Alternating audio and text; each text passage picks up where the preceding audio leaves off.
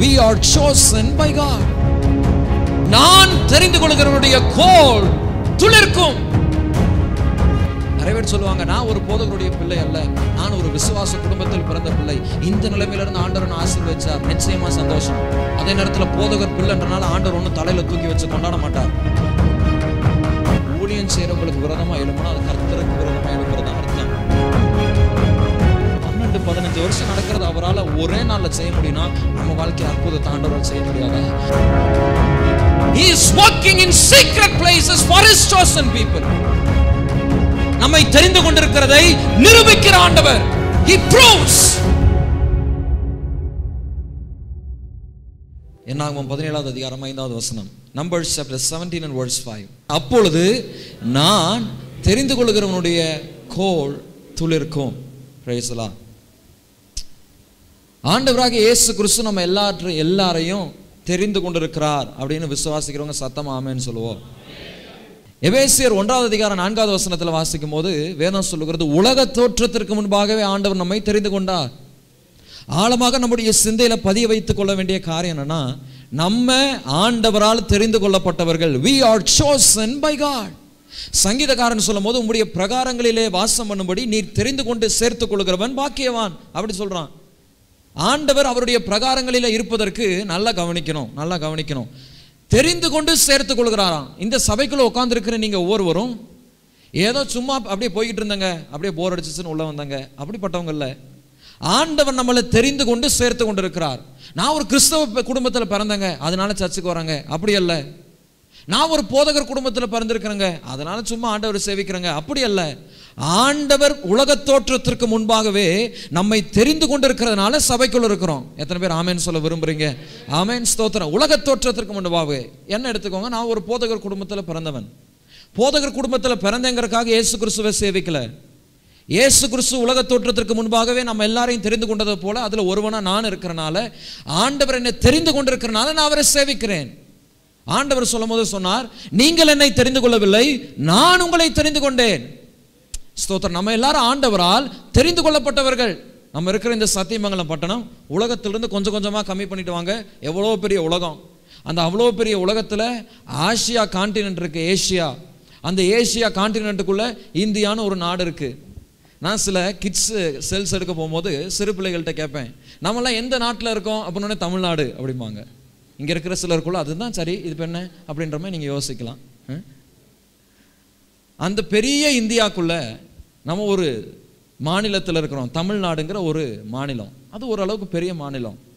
அதுக்குள்ளே இருக்கிற ஈரோடு, அதுக்குள்ளே இருக்கிற சத்தியமங்கலம், அதுக்குள்ளே இருக்கிற ஏதோ ஒரு முக்குத்தெரு, அங்கே இருக்கிற உங்கள் வீடு, அங்கே எத்தனையோ பேர் அந்த கிராமத்தில் இருந்தாலும் ஆண்டவர் உங்களை தெரிந்து கொண்டு ஏன் வச்சிருக்கிறாருன்னா, இயல்பான ஒரு பொதுவான காமன் அக்கரன்ஸில் ஆண்டவர் தெரிந்து கொண்டு இருக்கிறதுனால் நம்மளை சபைக்குள்ளே தேடி கொண்டு வந்து வச்சிருக்கிறார். சத்தமாமேன்னு சொல்லுவோம்.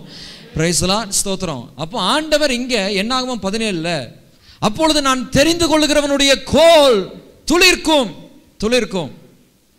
வேதத்தில் நம்ம பார்க்கும்போது ஆண்டவர் அநேகரை தெரிந்து கொண்டு இருக்கிறார். சமீப நாட்களாக என்னுடைய கவனம், என்னுடைய தியானம், என்னுடைய யோசனை, சிந்தை எல்லாவற்றையும் பரிசுத்த ஆவியானவர் ஆரோனுக்கு நேராக திருப்பினார். ஆரோன் ஒரு ஆசாரியன். He was the first priest of Israel. இஸ்ரவேல் தேசத்தினுடைய யெகோவா தெய்வத்தை வணங்குகிற அந்த ஒரு ஃபார்முலான ஒரு ஸ்ட்ரக்சர்னுடைய ஆசாரியன், பிரீஸ்ட் ஆரோன். இந்த ஆரோன் ஆண்டவரால் தெரிந்து கொள்ளப்பட்டவன். அவனை குறித்து சொல்லப்படுகிற வசனம் தான் இது. அப்பொழுது நான் தெரிந்து கொள்கிறவனுடைய கோல் துளிர்க்கும். இந்த ஆரோன் அவனுடைய பின்னணியத்தை நம்ம கொஞ்சம் பார்க்கும்போது, யாத்திராகமம் 4வது அதிகாரம் 14வது வசனத்தில் நீங்கள் எழுத மாத்திரம் செஞ்சால் போதும், நீங்கள் என்னையே பார்க்கலாம் முடிகிற வர. சரியா? அப்போ அந்த யாத்திராகமம் 4:14 வாசிக்கும் போது ஆண்டவர் மோசையை அழைக்கிறார். வாப்பா உன்னை பார்வோன்ட்ட நான் கொண்டு போவேன்னு சொல்லும் போது மோசே அநேக எக்ஸ்கியூசஸ் ஆண்டவர்கிட்ட சொல்கிறான். நான் வரல, நான் ஏமாத்துறோன்றான், நான் வாக்கு வல்லவன் அல்லன்றான். இப்படியே ஆண்டவர்கிட்ட சொன்னோடனே கடைசி அவன் சொல்கிறான், ஆண்டவர் எனக்கு பேச தெரியாது, நான் திக்குவாய், நீங்கள் அனுப்புகிற வேற யாரோ அனுப்புங்க அப்படின்னு சொன்னோன்னே ஆண்டவருக்கு கோபம் வந்துடுச்சு. 14. அப்பொழுது கர்த்தர் மோசேயின் மேல் கோபம் கொண்டவராகி லேவியனாகிய ஆரோன், இப்போதான் ஆரோன் சாப்டருக்குள்ளே வரான்.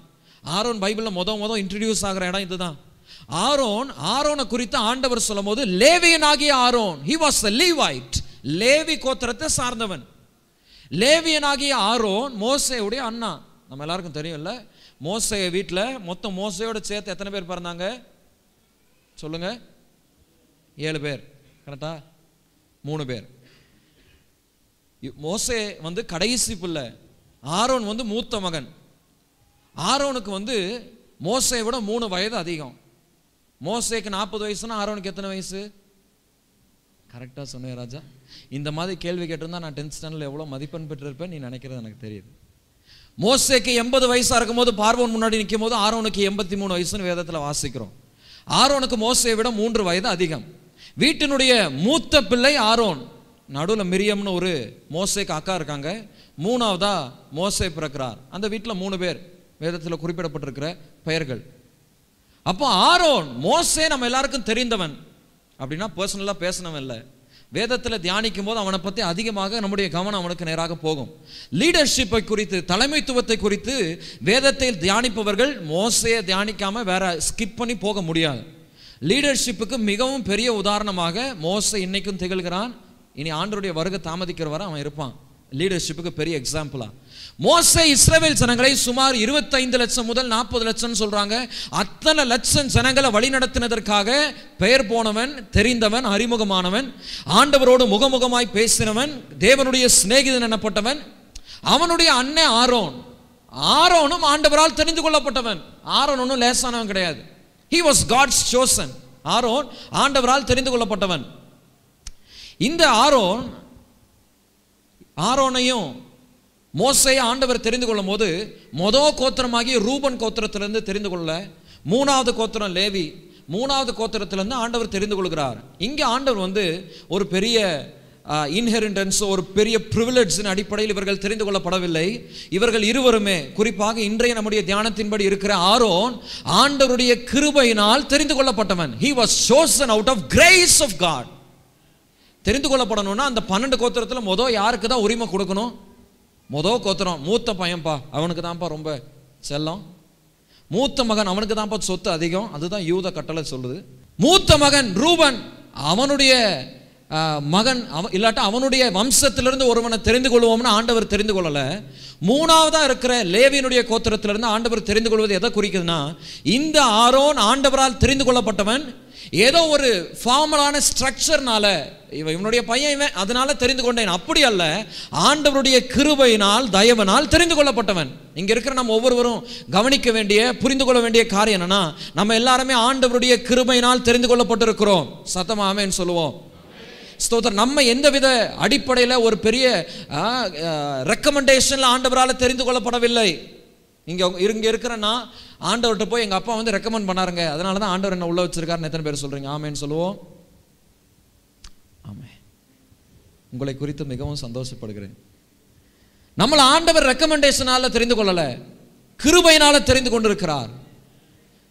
நிறைய பேர் சொல்லுவாங்க, நான் ஒரு போதகருடைய பிள்ளை அல்ல, நான் ஒரு விசுவாச குடும்பத்தில் பிறந்த பிள்ளை, இந்த நிலைமையிலிருந்து ஆண்டவர் ஆசீர்வதிச்சார். நிச்சயமா சந்தோஷம்.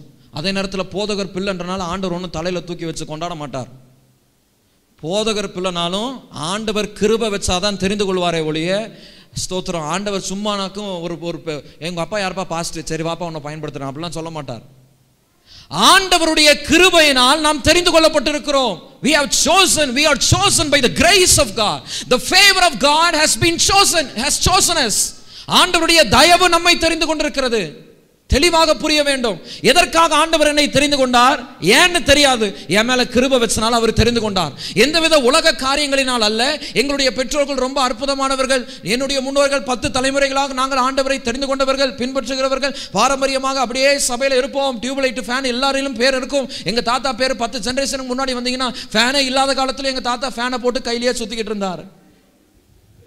இயேசுவினுடைய தயவு, அவருடைய கிருபை, அதுதான் நம்மளை தெரிந்து கொண்டிருக்கிறது. எத்தனை பேர் ஆமென் சொல்ல விரும்புறீங்க? ஆமென். Praise the Lord. ஸ்தோத்திரம். பக்கத்தில் இருக்கவங்கள பார்த்து சொல்லுங்க, உங்கள் ஆண்டவர் கிருபையினால தெரிந்து கொண்டிருக்கிறார் அப்படி சொல்லுங்க.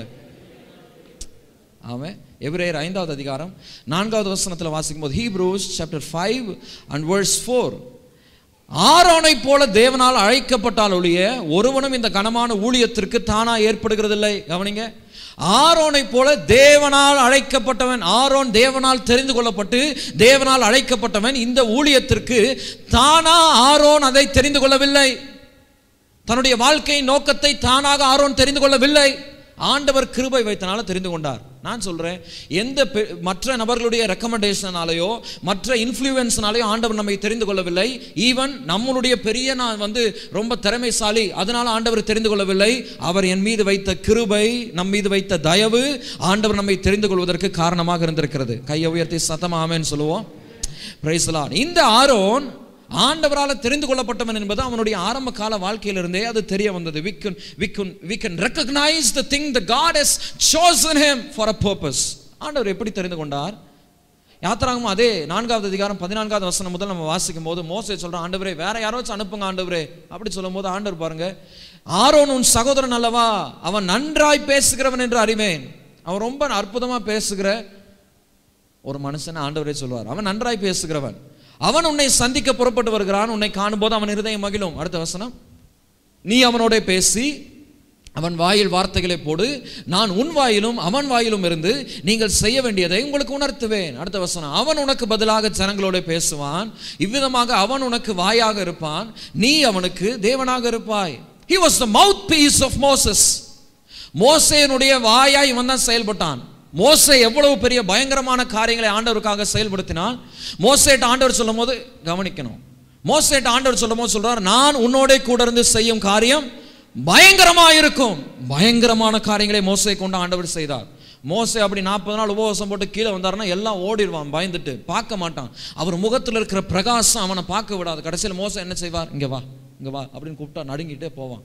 அவன் வந்தோடனே அதுக்கப்புறம் மோசே கூப்பிட்டு பேசுவான், ஒவ்வொருத்தரையா பேசுவான்.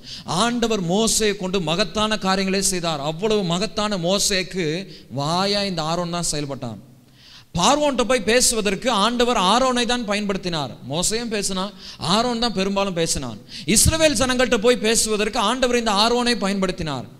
பார்வோனுக்கு முன்பாக அற்புத அடையாளங்களை செய்வதற்கு இந்த ஆரோனை ஆண்டவர் பயன்படுத்தினார். He was the mouthpiece of Moses.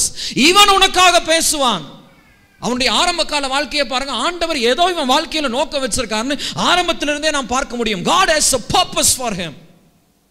ஆண்டவர் இஸ்ரவேல் ஜனங்களை தெரிந்து கொண்டு அவர்கள் அந்த அடிமைத்தனத்திலிருந்து மீட்பதற்கு ஒரு நோக்கம் வைக்கும் போது ஆண்டவர் மோசையை தெரிந்து கொண்டார். நமக்கு ஏற்கனவே தெரியும், மோசே குழந்தையா இருக்கும் போது குழந்தைகள் எல்லாம் அழிக்கணும்னு சட்டம் வந்தப்போ ஆண்டவர் இவனை காப்பாத்தினார்னு தெரியும். எதுக்கு ஆண்டவர் காப்பாற்றணும், எதுக்கு ஆண்டவர் மோசையை காப்பாற்றணும்? அழிவிலிருந்து அவன் மேல ஒரு நோக்கத்தை வச்சார். ஏன்? இஸ்ரவேல் ஜனங்கள் காப்பாற்றப்படுவதற்கு. அதே போல ஆரோன் மீது ஆண்டவர் ஒரு நோக்கத்தை வைத்தார்.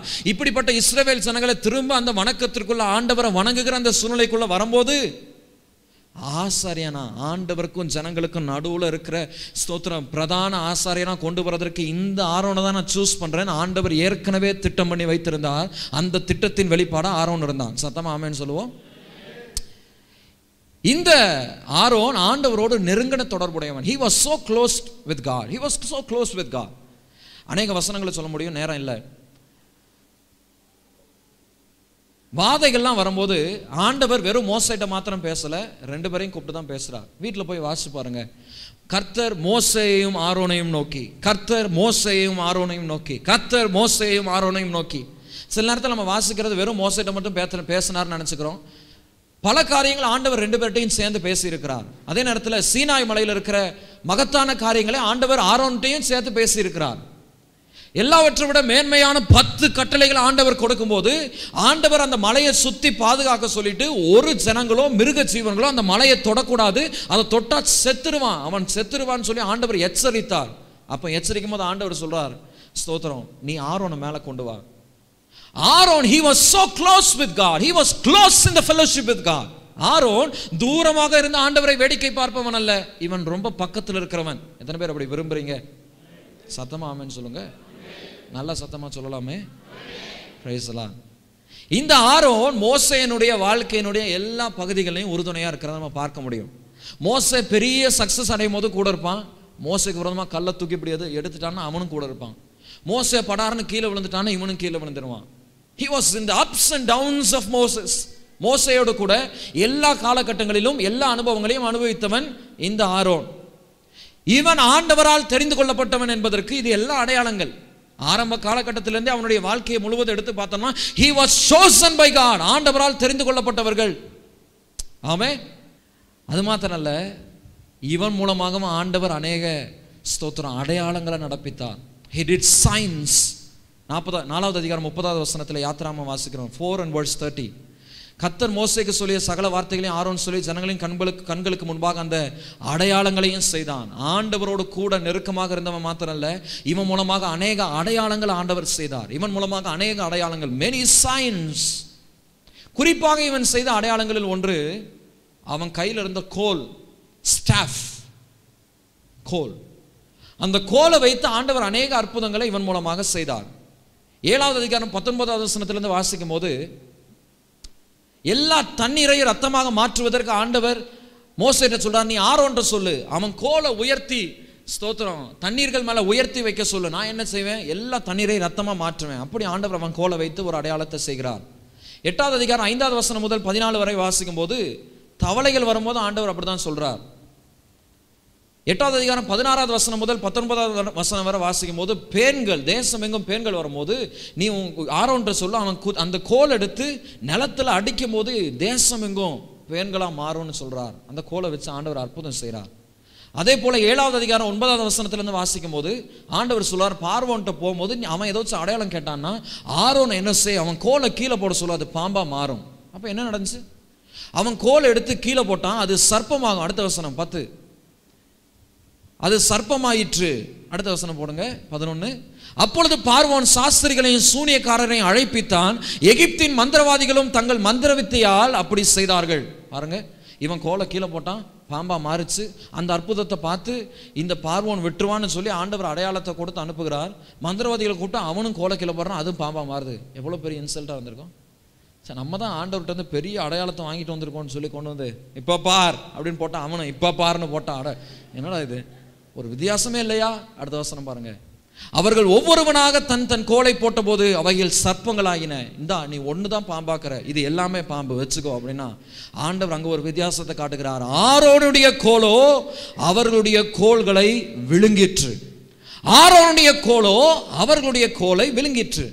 பாருங்க, ஆண்டவர் ஆரோனோடு கூட இருக்கிறதை தொடர்ச்சியாக நிரூபித்து காண்பிக்கிறார். God was with Aaron. ஆண்டவர் ஆரோனோடு கூட இருந்தார். ஆரோன் சாதாரணமான ஒருவன் அல்ல, ஆண்டவரால் தெரிந்து கொள்ளப்பட்டவன், ஆரம்பத்திலிருந்தே ஆண்டவரால் பயன்படுத்தப்பட்டவன். மகத்தான காரியங்களை, அற்புத அடையாளங்களை இவன் மூலமாக ஆண்டவர் செய்தார். எல்லா மந்திரவாதிகளுக்கு முன்பாக இவன் வித்தியாசமானவன் என்பதை ஆண்டவர் காண்பித்தார். ஆரோனுடைய கோலோ அவர்களுடைய கோல்களை விழுங்கிற்று. He was something different in the sight of God as well as in the sight of human beings. மனிதர்களுடைய பார்வையிலும் ஆண்டவருடைய பார்வையிலும் இவன் ஒரு வித்தியாசமானவன். இப்படிப்பட்ட வித்தியாசமானவன், அவனுடைய கையில் இருக்கிற இந்த கோல் ரொம்ப அற்புதமான ஒரு கோல். இந்த கோல் ரொம்ப மற்ற கோல்களை போல இல்லை, இது கொஞ்சம் விசித்திரமானது, வினோதமானது, ஆண்டவரால் பயன்படுத்தப்பட்ட ஒரு கோல். இப்படிப்பட்ட ஒரு காரியம் நடந்து கொண்டிருந்த போது 28வது அதிகாரம் 1 வசனத்தில் வாசிக்கிற ஆண்டவர் மோசேட்ட சொல்றார், ஆரோனை என்ன செய், நீ ஆசாரியனா தெரிந்து கொள், ஆசாரிய ஊழியம் செய்யும்படி ஆரோனையும் அவனுடைய குமாரர் 4 பேரையும் பேரை சொல்லி சொல்றார்.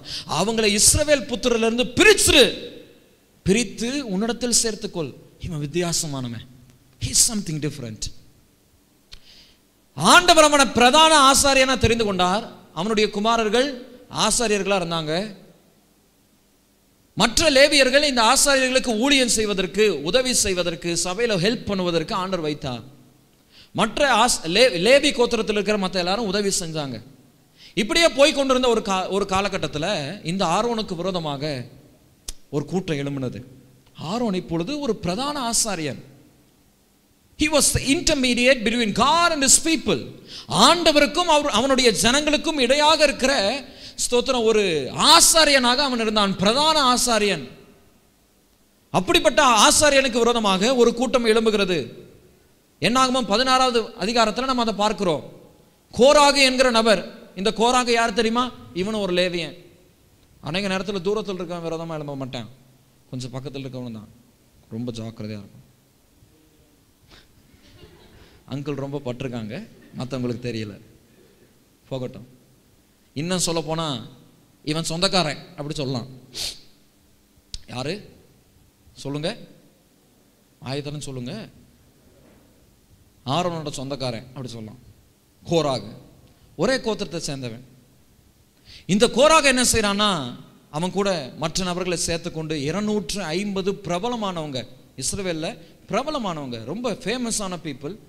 இதுவும் குறிப்பாக லேவி கோத்திரத்தில் இருக்கிற சிலர்லாம் சேர்த்துக்கொண்டு 250 பேரை சேர்த்துக்கிட்டு மோசேக்கு விரோதமாக மாத்திரம் அல்ல, ஆரோனுக்கு விரோதமாக அவங்க எழும்புறாங்க. அந்த அதிகாரங்களை நம்ம வாசிக்கும் போது 32வது வசனத்தில் வாசிக்கிறோம், ஆண்டவர் என்ன செய்தார் அவர்களுக்கு. அவங்க இப்பெல்லாம் விரோதமாக எழும்பும் போது பூமி தன் வாயை திறந்து அவர்களையும் அவர்கள் வீடுகளையும் கோராகுக்குரிய எல்லா மனிதரையும் அவர்களுக்கு உண்டான சகல பொருள்களையும் விழுங்கி போட்டது. கவனிங்க, மோசேக்கு விரோதமா ஆரோனுக்கு விரோதமா இந்த ஜனங்கள் எழும்பும் போது 11வது வசனத்தில் வாசிக்கிறோம், in verse 11,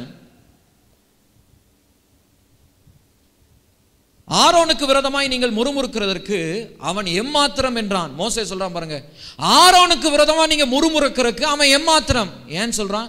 நீங்க ஆரோனுக்கு விரோதமா முறுமுறுக்கல, நீ கர்த்தருக்கு விரோதமா கூட்டம் கூடினீர்கள்.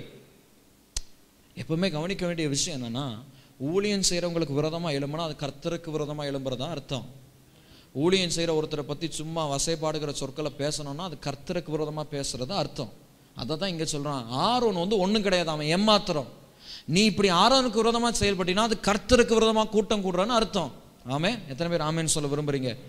ஆண்டவர் ஸ்தோத்திர வேதத்துல தெளிவா சொல்லியிருக்கிறார், உனக்கு விரோதமா ஒரு கூட்டம் எழும்புனா அது என்னால உண்டாகிற கூட்டம் அல்ல. நமக்கு விரோதமா எழும்புகிற கூட்டங்கள், குறிப்பாக ஊழியக்காரங்களுக்கு விரோதமா எழும்புகிற கூட்டங்கள், அது தேவனால் உருவாகுகிற கூட்டங்கள் அல்ல. ஊழியக்காரங்களை குறித்து பேசுவதற்கு ஆண்டவர் நமக்கு உரிமை கொடுக்கவில்லை. அந்த ஊழியத்தை ஆண்டவர் நம்ம யாருக்குமே கொடுக்கல. எந்த ஊழியக்காரங்களையும் பத்தி பேசுவதற்கு ஆண்டவர் நமக்கு உரிமை கொடுக்கல. அந்த ஊழியக்காரங்க இப்படி, இந்த ஊழியக்காரங்க இப்படி. ஆண்டவர் அந்த பொறுப்பை கொடுத்திருக்கிறாரா? சகோதரரே, சகோதரியே, ஆண்டவர் உனக்கு அந்த வேலையை கொடுத்தாரா, உத்தியோகத்தை கொடுத்தாரான்னு கேளுங்க. அப்படி பேசுறவங்கள்ட்ட, ஆண்டவரே, ஒருபோது எந்த ஊழியக்காரர்களையும் விரோதமாக பேசி ஆபத்தை நானே விலை கொடுத்து வாங்கி கொள்ளாதபடி என்னை காப்பாற்றும். Let me not speak a word about any servants of God. அவர்கள் கர்த்தருடைய ஊழியக்காரர்கள், அவர்களை கேள்வி கேட்பதற்கு உரிமை இல்லை, அவர்களை பற்றி பேசுவதற்கு உரிமை இல்லை. ஆரோனுக்கு விரோதமா முறுமுறுக்கிறதுக்கு அவன் ஏமாத்துறான், அவன் ஒன்றும் கிடையாது அப்படி சொல்றான். ஆரோனுக்கு விரோதமா இங்க ஒரு கூட்டம் கூடும்போது, மோசேக்கு விரோதமா 2 பேருக்கு விரோதமா கூடும்போது, ஆண்டவர் ஸ்தோத்திரம் அந்த இடத்துல என்ன செய்கிறார்? மகத்தான ஒரு நியாய தீர்ப்பை கொண்டு வருகிறார். ஆண்டவர் சொல்றார், இஸ்ரவேல் ஜனங்கள்லாம் எல்லாரும் இந்த கோராகு, இந்த தாத்தான், இவனெல்லாம் விட்டு, தாத்தானுங்கிறது ஒரு பேர், அதை விட்டு அவனை தள்ளி போக சொல்லிடு, அவன் பக்கத்தில் இருக்கக்கூடாதுன்னு சொல்லிடு. மோசே சொல்லிட்டான், எல்லாம் ஓடிடு, அவன் பக்கத்தில் இருக்காத, எஸ்கேப். பூமி தன் வாயை பிளந்து அவர்களையும் அவர்களுடைய வீடுகளையும் அவர்களுக்கு உண்டான எல்லாவற்றையும் விழுங்கி போட்டது. பூமி பிளந்துருச்சு, எல்லாம் டைரக்டா நரகத்துக்கு போயிட்டான். மரணம் எப்படி இருக்கும்? உள்ள போய் பார்த்துட்டான் டைரக்டா. ரொம்ப அற்புதமா வேதம் சொல்லுது, வீடும் சேர்ந்து போயிடுச்சு. ஆண்டவரே, என் ஸ்கூல் பேக் இந்தா வச்சுக்கோ, என் பணப்பை இந்தா வச்சுக்கோ, என் தங்கம் அங்க இருக்கு, இந்த இதையும் சேர்த்து தூக்கிட்டு போ. எல்லாம் போச்சு. ஆண்டவர் அங்க நீதி செய்கிறார். ஆரோனுக்காக ஆண்டவர் வைராக்கியம் பாராட்டுகிறார். அதுக்கு பின்பாக அடங்கினானா அங்கேயும் அடங்கலை. அதுக்கு பின்னாடி ஒரு பெரிய பிளேக் வருகிறது. அதுல 14,700 பேர் செத்து போறான். 14,700. அதற்கு பின்பாக நடக்கிற காரியம் தான் இது. 17வது அதிகாரம் வாசிப்போமா? chapter 17 and verse 1 to 4. ஆண்டவர் இங்க சொல்றார் பாருங்க, பின்பு கர்த்தர் மோசேயை நோக்கி, நீ இஸ்ரவேல் புத்திரரோட பேசி அவர்கள் பிதாக்களின் வம்சங்களாகிய ஒவ்வொரு வம்சத்தினுடைய பிரபுவினிடத்தில் ஒவ்வொரு கோலாக 12 கோலை வாங்கி அவனவன் கோலில் அவனவன் பேரை எழுதுவாயாக. கவனிங்க நல்லா, ஆண்டவர் சொல்றாரு, 12 கோத்திரம் இருக்கு, 12 கோத்திரத்தினுடைய பிரபு இருக்கான், ஹெட். அவன் ஒவ்வொருத்தன்ட்டையும் ஒவ்வொரு கோலை வாங்கி அதுல நீ அவனுடைய பேரை எழுது. லேவியனுடைய கோலின் மேல் ஆரோனுடைய பேரை எழுத கடவாய். 12 கோத்திரத்துல 1 லேவியன். அதுல என்ன செய்? ஆரோனுடைய பேர் எழுது. ஆரோன் அவர்களுடைய பிதாக்களின் ஒவ்வொரு வம்ச தலைவனுக்காகவும் ஒவ்வொரு கோல் இருக்க வேண்டும்.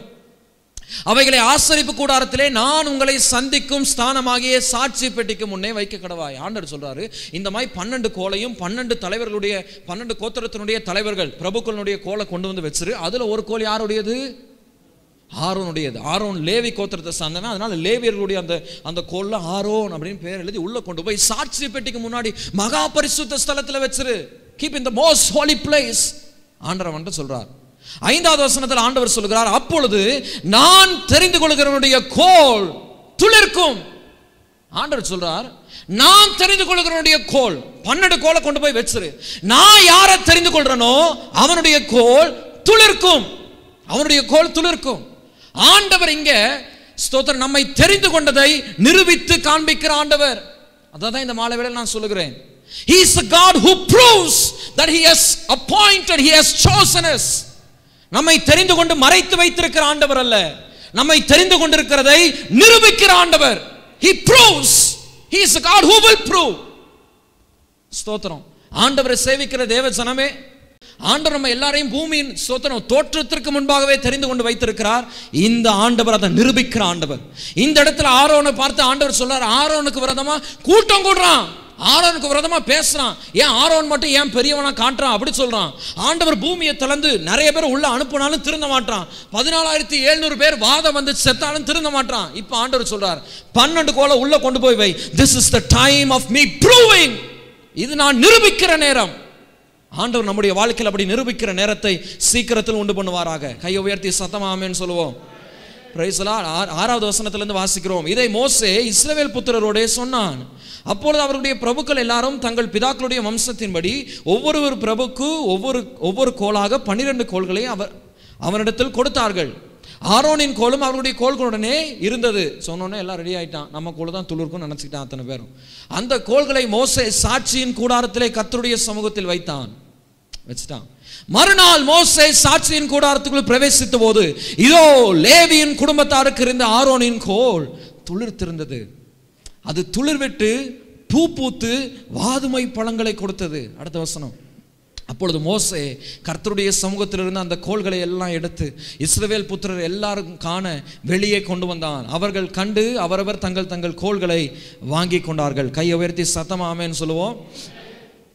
Praise the Lord. 7வது வசனத்தில் வாசிக்கும் போது அந்த கோல்களை மோசே சாட்சியின் கூடாரத்திலே கர்த்தருடைய சமூகத்தில் வைத்தான். You know, our life is in the tent of testimony. நம்முடைய வாழ்க்கை எங்கே இருக்கிறது? சாட்சியின் கூடாரத்துக்குள்ளே இருக்கிறது. நான் இதை எப்படி கூப்பிடுறேன் அப்படின்னா, நான் இதை எப்படி அழைக்க விரும்புறேன் அப்படின்னா, it is in the lab of God, laboratory. ஆண்டவர் ஆராய்ச்சி செய்கிற ஒரு இடத்துல இருக்கிறது. It is in the tent of the testimony. அதுதான் அந்த இடத்துல வாசிக்கிறோம். சாட்சியின் கூடாரம், சாட்சி கொடுக்கிற கூடாரம். சத்தமா ஆமென் சொல்லுவோம். யோபு 16:19 வாசிக்கும் போது in Job chapter 16 and verse 19 யோபு சொல்லுகிறான், எனக்கு சாட்சி கொடுக்கிறவர் இதோ என் சாட்சி பரலோகத்தில் இருக்கிறது, எனக்கு சாட்சி பகருகிறவர் உன்னதங்களில் இருக்கிறார். ஆண்டவர் சாட்சி கொடுக்கிற ஆண்டவர், அவர் நிரூபிக்கிற ஆண்டவர். He is the God who proves. நான் தான் இந்த மகனை, இந்த மகளை, இந்த பிள்ளையை, இந்த பெரியவங்களை நான் தான் தெரிந்து கொண்டேன்னு சொல்லி எல்லா இடத்துலையும் ஆண்டவர் நிரூபிச்சிருவார். நிரூபிக்கிற ஆண்டவர். இப்போ நம்ம வாழ்க்கை யார் கையில் இருக்குன்னா, ஸ்தோத்திரம், சாட்சியின் கூடாரத்தில் இருக்கு. பக்கத்தில் இருக்கவங்களை கையை பிடிச்சு சொல்லுங்க, சாட்சியின் கூடாரத்தில் இருக்கீங்க அப்படி சொல்லுங்க. Your life is in the tent of testimony. ஆமென். ஸ்தோத்திரம். சாட்சியின் கூடாரத்தில் இருக்கிறது. இந்த ஆண்டவர் சாட்சி கொடுக்கிறவர். என்ன சாட்சி கொடுப்பார்? இவங்க தான் நான் தெரிந்து கொண்டவங்க பாருப்பா, இவங்கெல்லாம் நான் these people are my chosen people. பாருங்க, இந்த சகோதரி பாருங்க என்னால் தெரிந்து கொண்டவங்க அப்படின்னு வெளியே காண்பிப்பார். அந்த தம்பி பாருப்பா நான் தெரிந்து கொண்டவன். மற்றவங்க பார்க்கும்போது ஆஹா இவங்க வித்தியாசமா இருக்காங்களே, இவங்க ஆசீர்வாதமா இருக்காங்களே, இவங்க மற்றவங்களை போல இல்லையே, இவங்க கொஞ்சம் வேற மாதிரி இருக்காங்களே, இவங்க ஆண்டவரால் தெரிந்து கொள்ளப்பட்டவங்க அப்படிங்கிறத நிரூபிக்கிற ஆண்டவர். ஸ்தோத்திரம். He is a God who proves. எப்படி நிரூபிப்பார்? அவர் ஆராய்ச்சி செய்து நிரூபிப்பார். ஆராய்ச்சி செய்து தான் நிரூபிப்பார். சும்மா கூட்டாம்போக்கில் கண்ணை மூடிட்டு ஒரு 12 கோல், ஒரு கோலை தொடறேன், இவன் தான் அப்படி இல்லை, அப்படி செய்ய மாட்டார். சாட்சி கூடாரத்தில் இருக்கிறது. சாட்சி இடுவதற்கு முன்பாக ஆராய்ந்து அறிகிற ஆண்டவர்.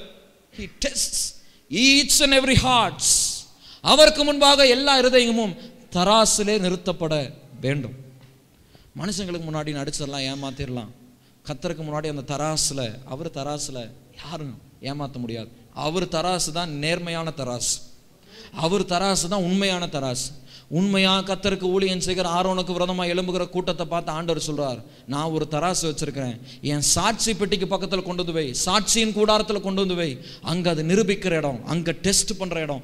ஆண்டவர் அங்க டெஸ்ட் பண்ணி வெளியே கொண்டு வரணும்னு விரும்புகிறார். நம்முடைய வாழ்க்கையை ஆண்டவர் டெஸ்ட் பண்ணி கொண்டு இருக்கிறார். பக்கத்தில் இருக்கவங்களை பார்த்து சொல்லுங்க, God tests your lives. உங்களுடைய வாழ்க்கையை ஆண்டவர் டெஸ்ட் பண்றார் அப்படி சொல்லுங்க. ஆமென்.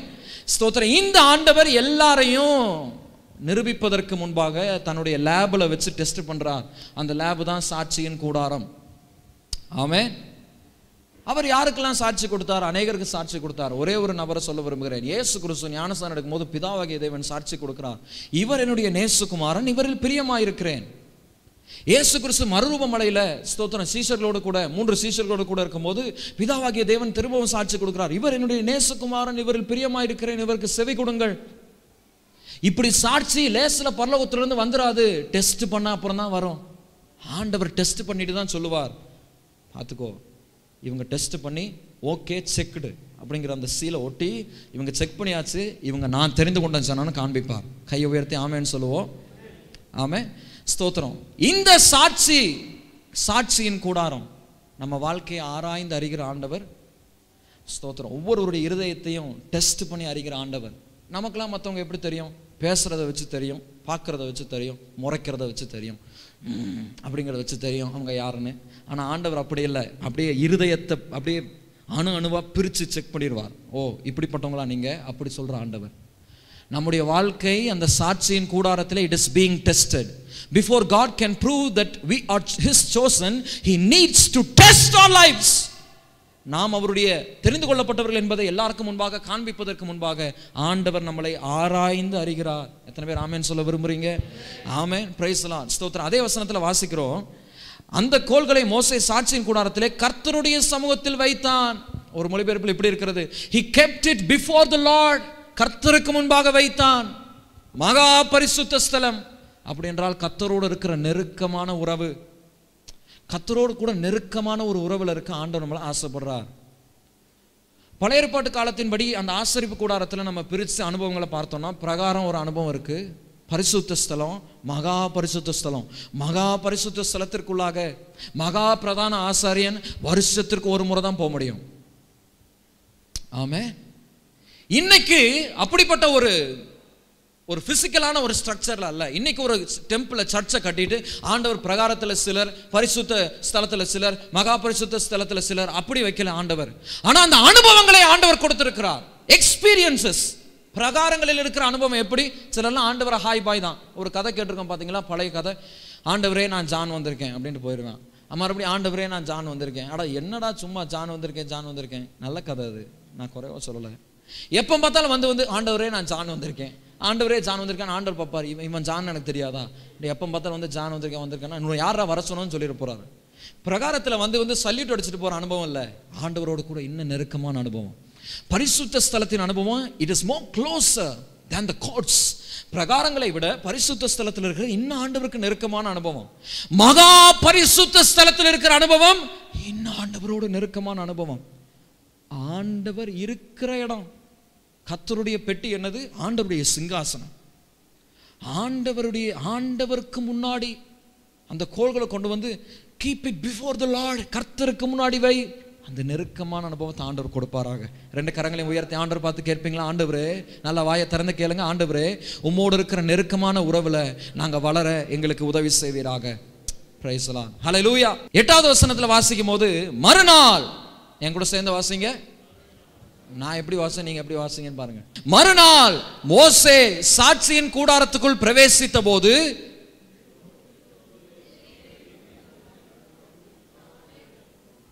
கொடுத்தது.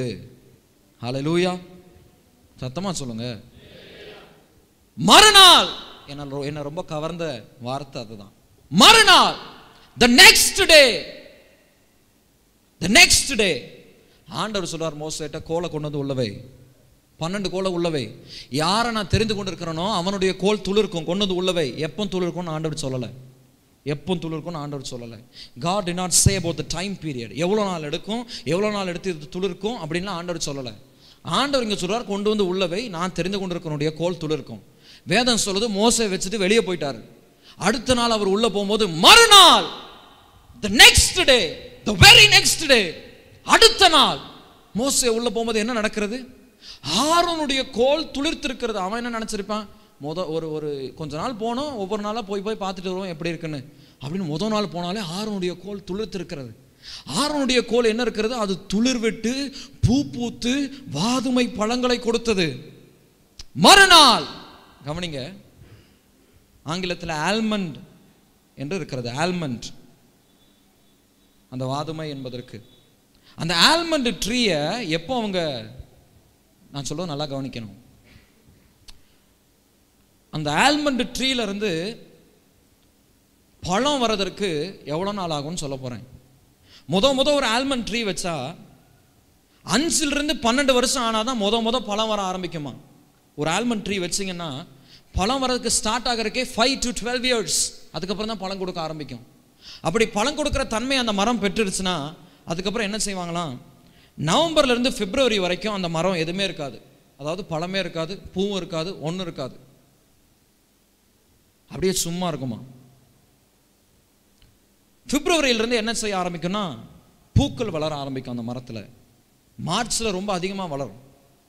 அதுக்கப்புறம் மார்ச்சில் இருந்து பழங்கள் வளர ஆரம்பிக்கும். அதில் ஜூனில் அந்த பழங்கள்லாம் பெரியதாக ஆரம்பிக்கும்.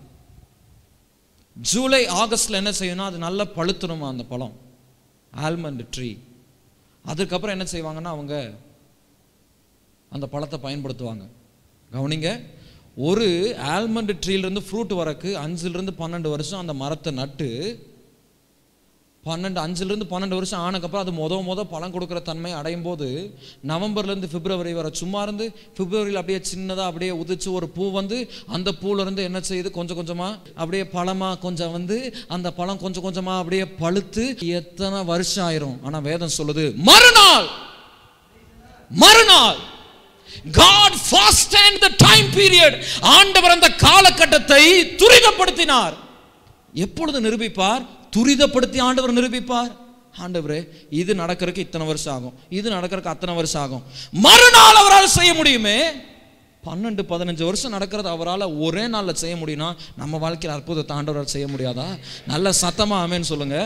ஆமேன், பிரைஸ் தி லார்ட். ஆண்டவர் மறுநாள் செய்தார். நம்மளுடைய பலனால நம்முடைய சாதுரியத்தினால செய்யணும்னா எவ்வளோ டைம் எடுக்கும்? ரொம்ப டைம் எடுக்கும். எசேக்கியா போய் ஆண்டவர்கிட்ட புலம்புறான், ஆண்டவரே எதிரி வந்து என்ன கேவலமாக பேசுகிறான், ஆண்டவரே 2000 குதிரை தரேன், 2000 குதிரை வீரரை உன்னால் சம்பாதிக்க முடியுமான்னு கேட்குறான். ஆண்டவரே நான் என்ன செய்வேன் ஆண்டவரேன்னு ஆண்டவர்கிட்ட போய் புலம்புறான். அவனுக்கு தெரியும் என்னன்னா ஒவ்வொருத்தனா நான் கொண்டுகிட்டு இருந்தா என்னைக்கு ஆண்டவரை கொன்றது. ஆண்டவர் அனுப்பினார் ஒரே ஒரு தேவதூதன். ஒரே ராத்திரியில் 185,000 பேர், 185,000, 185,000 பேர் ஒரே ராத்திரியில் போட்டார். ஆண்டவரால் மாத்திரம்தான் அந்த ஒரே ராத்திரியில் அற்புதத்தை செய்ய முடியும். ஆமென், ஸ்தோத்திரம். ஆண்டவர் அந்த காலகட்டத்தை துரிதப்படுத்துகிறவர். He fastened the time of proving. ஆண்டவர் நம்மோடு கூட இருக்கிறதை, ஆண்டவர் நம்மை தெரிந்து கொண்டிருக்கிறதை நிரூபிப்பதற்கு இத்தனை வருஷம் ஆக ஆண்டவரே இல்ல, அவரால் உடனடியாக செயல்படுத்த முடியும். நம்முடைய வாழ்க்கையிலே தேவையான அற்புதத்தை, நம்முடைய வாழ்க்கையிலே தேவையான அதிசயத்தை உடனடியாக செய்து, இங்க பாத்துக்கோங்க, இவங்களை தான் நான் தெரிந்து கொண்டிருக்கிறேன் அப்படின்னு ஆண்டவரால் சொல்ல முடியும். எத்தனை பேர் விசுவாசிக்கிறீங்க? சத்தமா ஆமென் சொல்லுவோம். பிரைஸ் தி லார்ட், ஸ்தோத்திரம். ஆண்டவர் இந்த ஆல்மண்ட் ட்ரீஸ்லாம் வளர்றதுக்கு குறிப்பிட்ட கண்டிஷன்ஸ்லாம் இருக்கணுமா. இந்த மாதிரி மெடிட்டரேனியன் பிளேசஸ்ல தான் வளரும். அதுக்கு வந்து அந்த ஃப்ளவர்ஸ் வந்து ப்ரொடியூஸ் ஆகிறதுக்கு வந்து கோல்டு வெதர் இருக்கணும், கொஞ்சம் குளிரான அந்த பகுதி இருக்கணும். ஆனா ஆண்டவர் அதெல்லாம் பார்க்கல. He changes circumstances. ஆண்டவர் எல்லா கண்டிஷன்ஸையும் என்னெல்லாம் தேவையோ அதெல்லாம் ஆண்டவர் மாத்திட்டார். ஸ்தோத்திரம். நம்மளுடைய அற்புதத்திற்கு ஆண்டவர் நிரூபிப்பதற்கு எதெல்லாம் தடையா இருக்குதோ அதெல்லாம் ஆண்டவர் மாத்திடுவார். எத்தனை பேர் விசுவாசிக்கீங்க?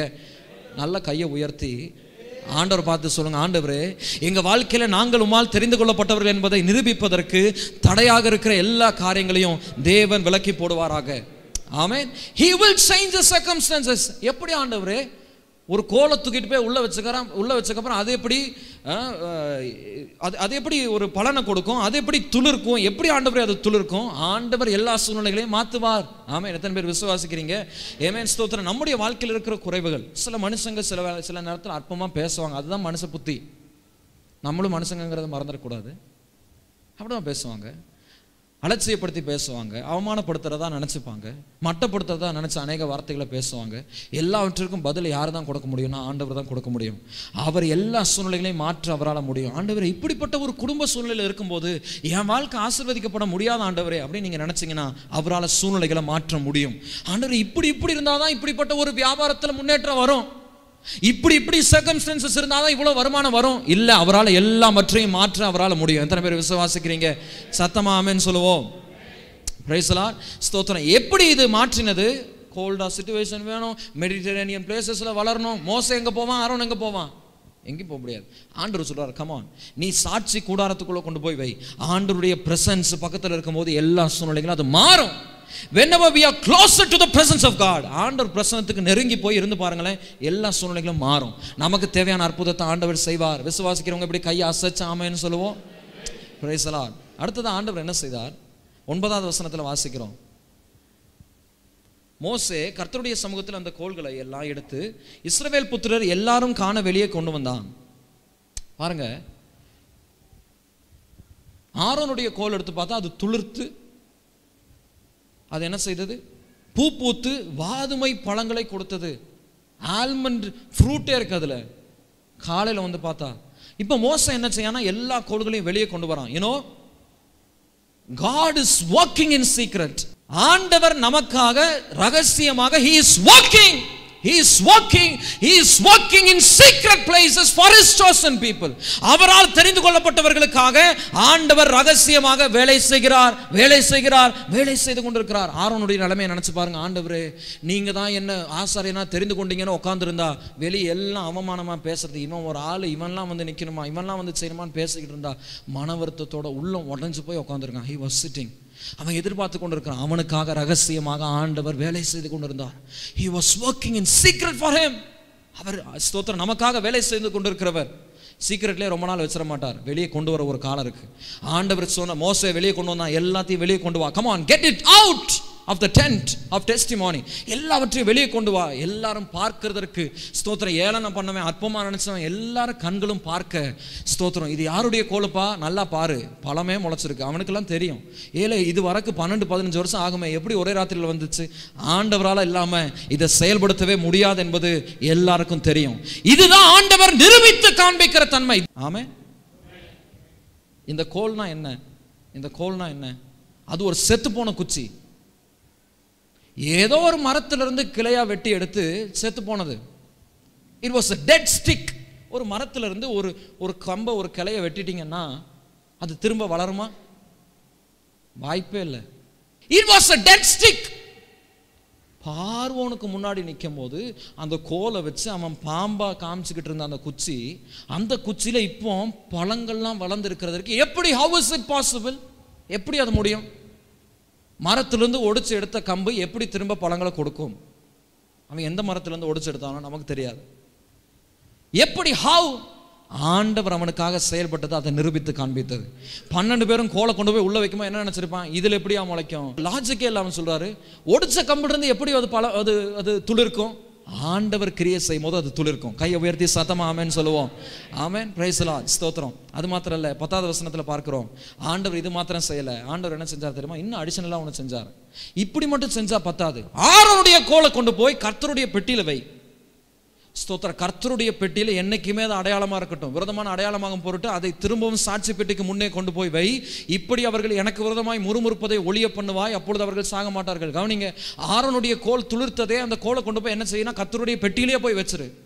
எபிரேயர் 9வது அதிகாரம் 4வது வசனத்தில் பார்க்கும்போது கர்த்தருடைய பெட்டிக்குள்ளாக என்ன இருக்கிறது? மண்ணா இருக்கிற ஒரு ஜார் இருக்கு. கர்த்தருடைய 10 கட்டளைகள் இருக்கு.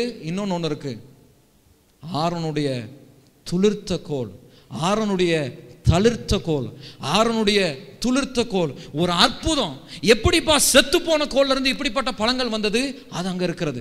எத்தனை 100 வருடங்கள் 1000 வருடங்கள் கழித்தும் இஸ்ரவேல் ஜனங்கள் இருக்கிற ஒரு குழந்தை வந்து, அப்பா என்னப்பா அது கர்த்தருடைய பெட்டிக்குள்ள என்னப்பா இருக்கும் அப்படின்னா, ஆரோனுடைய தளிர்த்த கோல் இருக்குப்பான்னு சொல்ற அளவுக்கு ஆண்டவர் அவனை மாத்தினார். You know, this is what is God proving about his chosen people. தன்னால் தெரிந்து கொள்ளப்பட்ட ஜனங்களை ஆண்டவர் நிரூபிக்கிறார் என்பது இதுதான்.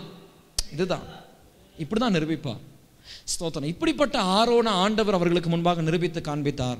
தொடர்ந்து ஆண்டவர் அவனை பிரதான ஆசாரியராக வச்சார். ஆண்டவர் அவனை நேசிச்சார். கடைசியா ஒரு காரியத்தை சொல்லி முடிக்க போகிறேன். இந்த ஆரோனை இவங்க எல்லாம் முறுமுறுக்கிறதுக்கு காரணம் என்ன?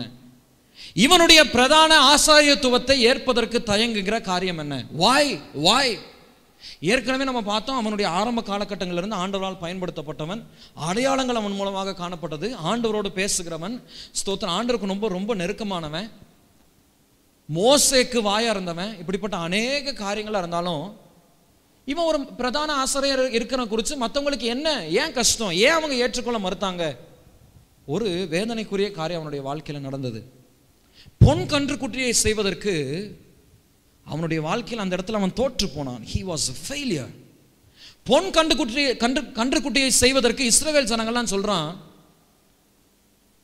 யாத்திராகமம் 32வது அதிகாரத்துல மோசேக்கு என்ன ஆச்சுன்னு எனக்கு தெரியாது, நமக்கு முன்னாடி போற ஒரு தெய்வத்தை நீ எனக்கு செஞ்சு கொடுன்னு சொன்னோன்னே அங்க ஆரோன் ஒரு ரிஜெக்ஷன் இல்லாம எதுவுமே இல்லாம செஞ்சுட்டான். அந்த காரியம் அவனுடைய வாழ்க்கையில வந்தனால, இவன்லாம் அவனை தெரிஞ்சிருந்தனால, நீ போய் ஆசாரியர் இருக்கிறதுக்கு நான் ஏற்றுக்கொள்ள முடியாதுன்னு அவன் ஏற்றுக்கொள்ளல. This was the saddest thing that happened in the life of Aaron. ஆரோனுடைய வாழ்க்கையில ஏற்பட்ட மிகவும் வேதனைக்குரிய ஒரு காரியம், வீழ்ச்சி, a failure, வீழ்ச்சி. ஆண்டவருக்கு ரொம்ப நெருக்கமானவன் தான், நேசிச்சவன் தான். ஏதோ ஒரு சந்தர்ப்பத்தினால அவன் விழுந்து போயிட்டான். ஏதோ ஒரு சந்தர்ப்பம் அவனை விழச் செய்தது. இந்த காரணத்தினால எல்லாம் அவனுக்கு விரோதமாக எழும்பினான். இவனெல்லாம் ஏற்றுக்க முடியாதுன்னு சொன்னான். ஆனா ஆரோன் திரும்ப மனம் திரும்பிட்டான். அப்படிதான் நடந்திருக்கணும். ஆரோன் மனம் திரும்பிட்டான், ஆண்டவருக்கு நேராக திரும்பிட்டான். ஆரோன் இப்படிப்பட்ட காரியத்தை ஆசாரியனாக அபிஷேகம் பண்ணுவதற்கு பின்பாடு செய்யவில்லை. அபிஷேகம் பெறுவதற்கு முன்பாக அப்படி விழுந்துட்டான்.